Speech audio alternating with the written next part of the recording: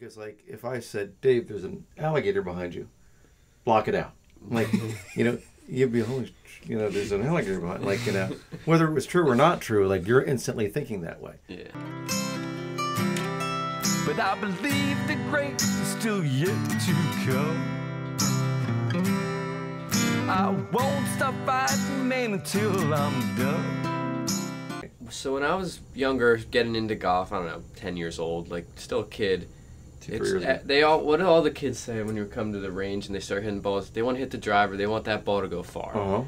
They care about two things. They want to hit the guy in the golf cart, and they want the ball to go far. The golf cart thing. They'll start screaming over that. They love that.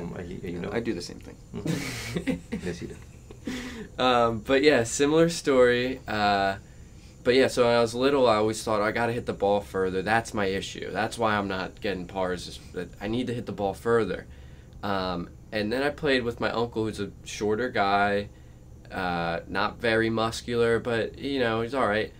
And he was playing a guy who was much, much taller than him, probably 6'3", 6'4", guy was big.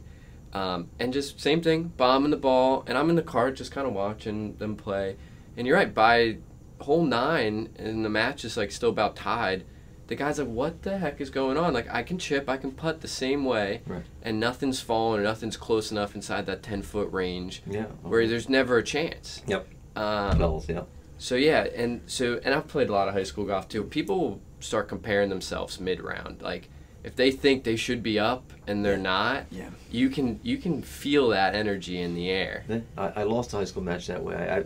It's actually one of my darker moments. I turned to the guy I'm playing with, my teammate, and I'm like, this kid actually thinks he's going to win. Because, I like, in every fiber by being, I knew I was better than this kid, and I ended up losing the match because I started thinking about that. I think that's happened to everybody, for sure. I remember it, and it's like 30 years ago. Oh, my God. Yeah. But yeah, I've seen that firsthand, how people kind of comparing themselves can just destroy their mental game. It's a life metaphor too, right? Yeah. Like if you're at the job and something like that, how come so-and-so got the promotion? I got another story. I got a million stories, as we know. But that's very Runyon-esque. Very good. So you had a story too, right? Yeah. So first thing, you mentioned how you always felt like you had to hit the ball further. Mm-hmm. I did something the other day, and I told you about it. I was on TrackMan, and I was just curious. When I play in tournaments, sometimes my driver gets me in a little bit of trouble. So I was like, you know what? I'm going to find one of the longest golf courses and one of the most difficult golf courses on TrackMan. Okay. And I'm going to go play this course, but I'm not going to hit any woods under any circumstances. So all I had off the tee was a 4-iron. All I can do for my second shot was a 4-iron. What'd I shoot? Couple over. 1 over. Nice. I was like, man, It's an easy like game. I don't have to hit the ball that far. Like it's, that's like I always think a big misconception in golf. I think distance does do you a huge favor. But, it does. that was just crazy to me. I'm like, man, I was able to do this with just a 4-iron. But the thing is with you, Richie, you're long to begin with. Yeah, but So I played from 7,300 yards. No, Most people are playing from 6,300 yards. I get it. Well, So and if you can, if your other parts of your game are sharp, you can do that. What was the sharp part of my game that day? Wedges. It was my wedges. Yeah. It was my wedges. It was, around the greens. But anyway, back to the story. So I was going to tell the story about my dad, how he always used to try and get in my head. Mm-hmm. But I was also going to mention, not always do you have somebody else trying to get in your head, but something else like weather conditions. Mm-hmm. So I was going to bring up the conference championship. No, that's the one. A couple years. Yeah, you were going to tell it? Oh yeah. Do you want to tell it or do you want me to tell it? I can tell my dad.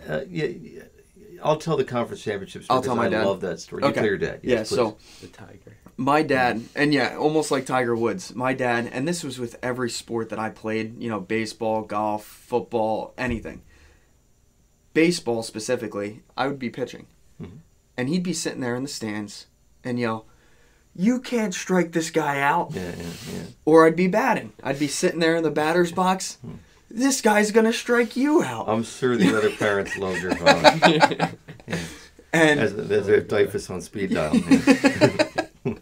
And then in golf, I'd be sitting there ready to tee off, say on the first hole, and he would throw his whole bag on the ground or start rattling golf clubs. Or there was even times where he'd throw a tee at me mid-swing, or he'd be talking to the players in the group, right behind me, and they'd say, "Shh," he's about to tee off, and he would just go, "Oh no, he's fine. He hits with me talking all the time and blah blah blah blah blah." And You know, that you was can always... see his dad doing this too. Oh Right? yeah. Oh yeah. I can. Oh. And I could Good. see Richie just ignoring him. Yeah, vividly, yeah. You know, that was always tough, especially at first. You know, learning how to deal with that, because there was no stopping him from doing that. If you told him not to do it, he would do it more. Yeah. So you learned really quick. Okay, just don't say anything to him about it. Just, you know, try and block it out. And then we don't feed the animals. Yeah, exactly. But we talked about you don't really, you know, block it out. You accept it and move on from it. And I guess that's more of what I did is, you know, I hear him talking in my backswing to these guys. I hear him say, "Oh, you know, he's gonna hit anyway. He's fine."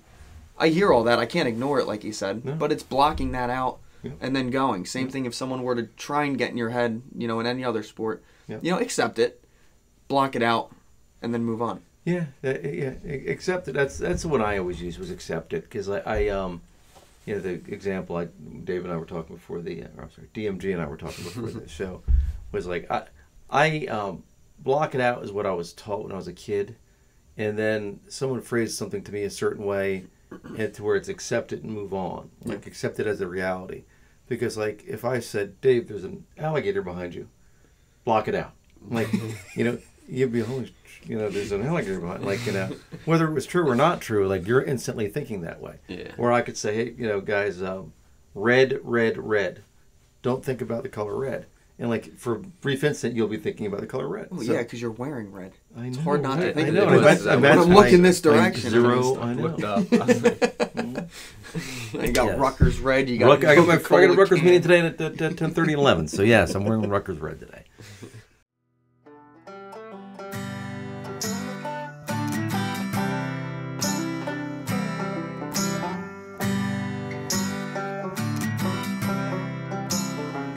glass of bourbon hard.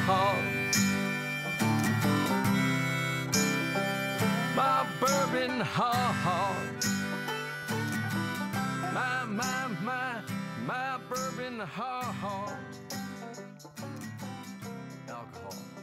Because no great story ever started with, I'll have a salad.